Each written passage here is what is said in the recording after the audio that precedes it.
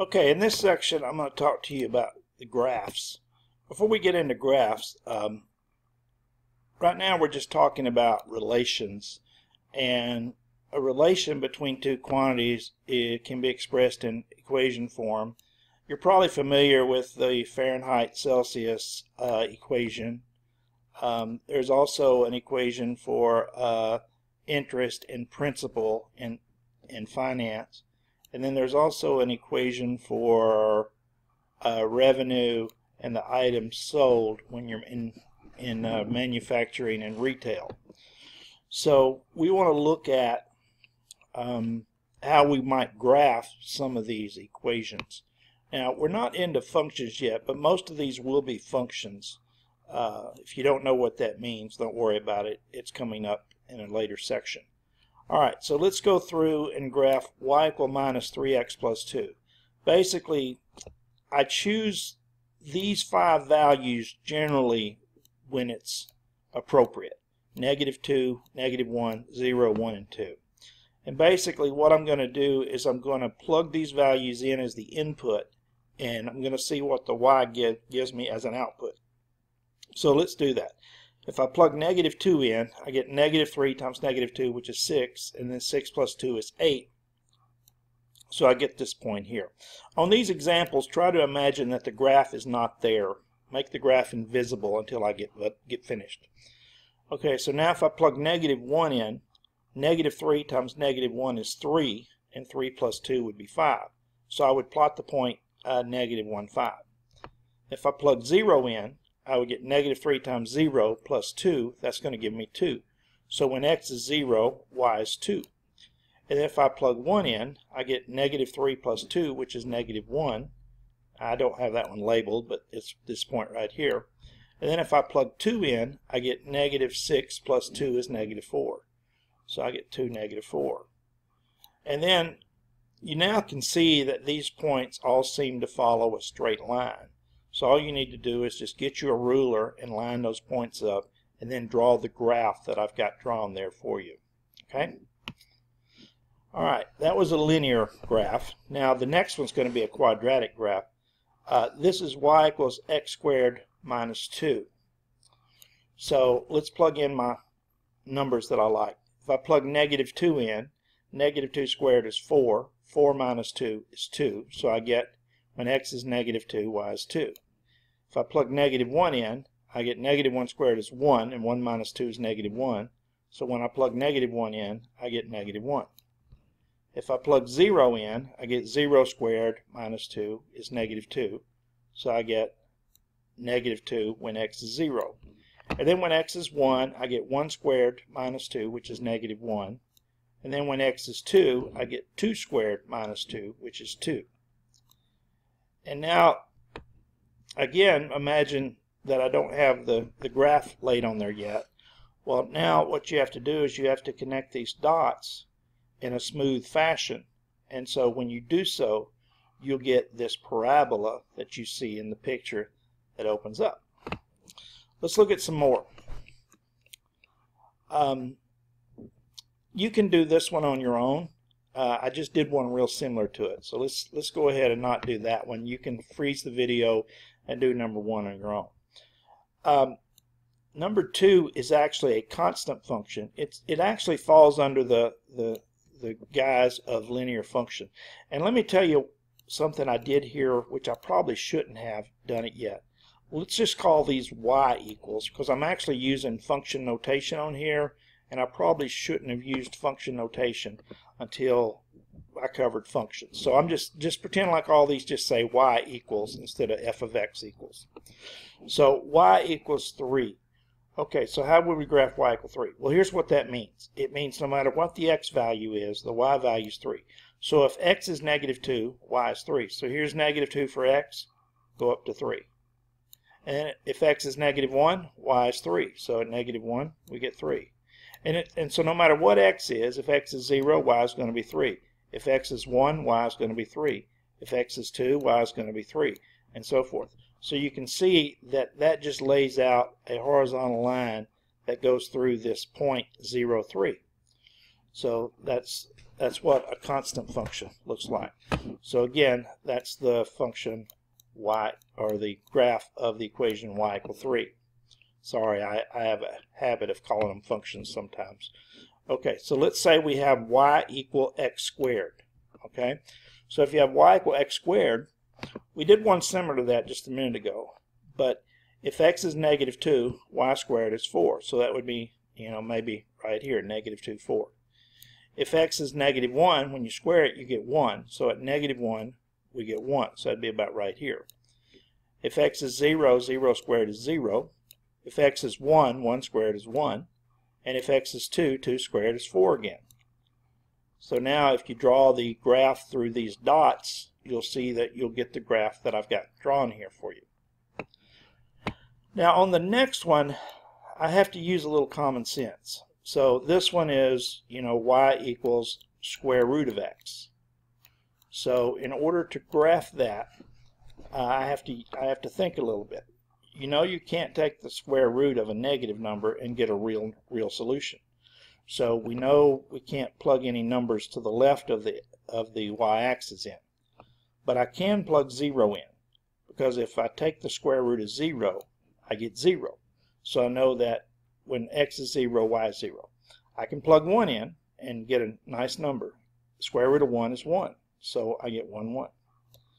Now, if I plug 2 in, well, 2 would give me the square root of 2, which is not a nice round number. Approximately, it's 1.4. But let's do this. Let's find the next number that is a perfect square, like 4. See, if I plug 4 in, I'll get 2. So I'm going to go out here to 4 and then plot the point 4, 2. Okay, now if I wanted to go out far enough to the next perfect square, 9, so let's say if I went out here to 9, well, it would be up here at 3. So, if you wanted to go out that far, you could. But notice the picture you get here. You get this curve that comes up from 0, 0, and kind of tries to flatten out as you go farther and farther out. Okay, so that's y equals square root of x. Now, y equal x cubed, I can go back to my 5 numbers that I like to use. If you cube negative 2, you get negative 8. Well, that's not on the graph, but if you were to try to plot it, you'd be negative 2 would be about right here, and negative 8 would be way down here. Now, if you plug negative 1 in, negative 1 cubed is negative 1, so you would get the point negative 1, negative 1. If you plug 0 in, 0 cubed is 0, so you get 0, 0. If you plug 1 in, 1 cubed is 1, so you get 1. And then if you plug 2 in, you'd be way up here somewhere at 8. So you don't really have to, draw it from here all the way up there, but you can kind of see what's going to happen. It's you pick it up right in here and then do a little dipsy doodle here and then continue upward. And that's y equals x cubed. And again, treat this as y equals x cubed. Alright, so y equals cube root of x. Okay, well now on square root of x I had to think of numbers I could take the square root of.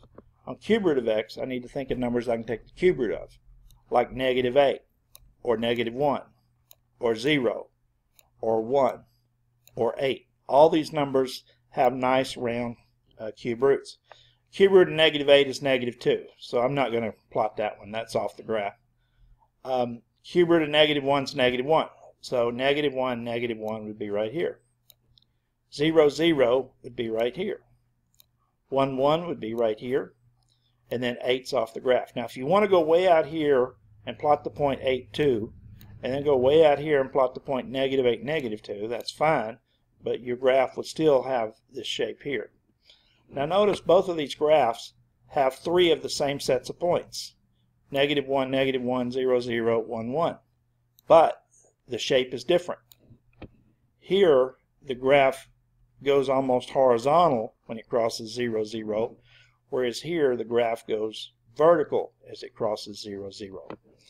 And we'll learn how to determine that later. Okay, the absolute value, going back to my favorite numbers, absolute value of negative 2 is 2, absolute value of negative 1 is 1, absolute value of 0 is 0, absolute value of 1 is 1, absolute value of 2 is 2. So I get negative 2, 2, negative 1, 1, 0, 0, 1, 1, and then 2, 2. And when you connect these, you actually get a V-shaped graph. Okay? The reciprocal function here, if you plug in, we're just going to do one side of it because it has pieces on both sides. But if you can do one side, you can do the other side. Let's do the positive side. You can't plug in 0. But if you plug in 1, you get 1. So let's say that's the point 1, 1 is right there. If you plug in 2, you get a half. So we'll say that's right there. If you plug in 4, you get a fourth, and so on. So if you plugged in, 10, you'd get a tenth. So it'd be very, very small. Now, if you plug in fractions between 0 and 1, like if you plugged in a half, well, 1 divided by half would be 2. So you'd be like right here. And if you plugged in a fourth, well, 1 over a fourth is 4. So the closer you get to 0, the higher it would go up. So, and then if you do the same thing with negative numbers, you'll see the same action over here, but in the negative sense. Okay, so this is called the reciprocal function. Now, the identity function is just a particular linear function or linear graph. Again, y equals x. You don't have to worry about f of x, on these. But anyway. This is just a line. Y equals x is just a line where at each point, the x and y values are the same. So you get 0, x is 0, y is 0, x is 1, y is 1, x is 2, y is 2, x is 3, y is 3, x is 4, y is 4, and so forth. So that's just a simple line that goes through the origin like that. Now, this function is a little tricky, but here's how it works. The greatest integer function is it returns the largest number that's less than or equal to what you plug in. Okay, so if I plug in 0.1, then it's going to give me, the return's going to be 0 because that's the largest integer. If I plug in 0.5, I'm going to get 0. Even if I plug in 0.99, I'm going to get 0 because it's going to return the largest integer. So if I plug in any number from 0 up to but not including 1, a little circle there, then I get 0. But as soon as I get to 1, well, 1, the largest integer that's less than or equal to 1 is 1. And then anything, 1 point anything, no matter what you put here, 1 point anything is going to be 1. And so it's going to be 1 until you get to 2. So at 1, you're going to get 1. And everything in here is going to be at 1 until you get to 2. And then it's going to jump to 2. And then, it just does the same thing. And then it jumps to 3 and so forth. And it does something similar in the negative. Negative 0.5, negative 0.1, negative 0.9. The smallest integer less than or equal to negative 0 point something is actually negative 1. So this is going to be negative 1 from here to here, and then it's going to jump at 0 up here to 0. This is also called the step function. Okay, so here's a couple of piecewise functions. Let me just show you one of them. This breaks at the point x. So basically, this vertical line represents the line x equal 2. And so the left of 2, when x is less than 2, I get this horizontal line y equal 3, and then if x is greater than or equal to 2, I get this line over here, y equal 2x minus 1. And so if you plug in the numbers, you'll see that you get when you plug in numbers less than 2, you plug them in up here and you just get 3. But when you plug a number 2 or greater, you actually plug them into the second function and you get these numbers. And so you can plot this line just using these 3 points, 2, 3, 4, 7, and 6, 11. The next one is similar, but on the left, you've got a left of 0, you're drawing the absolute value function, and to the right of 0, you're drawing the parabola x squared. So it breaks actually at the y-axis, which is where x equals 0. So you can freeze the video if you need to look at that. I'm going to do the rest of this section on a second video.